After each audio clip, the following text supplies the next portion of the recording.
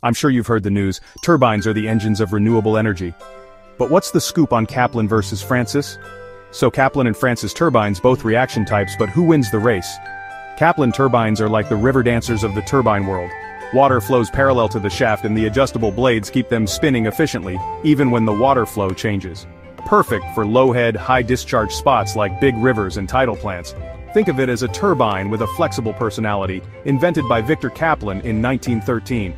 Now let's talk Francis turbines. Imagine a water park ride where water rushes in from the sides and shoots out the bottom. That's a Francis turbine for you. Designed for medium head projects, these turbines have fixed blades and work best at specific flow rates, making them ideal for dam-based hydroelectric projects. They were invented by James B. Francis in 1848. In a nutshell, Kaplan turbines are your go-to for variable flows at low heights, while Francis turbines shine in steady, medium head scenarios. And there you have it, the turbine showdown. See you next time.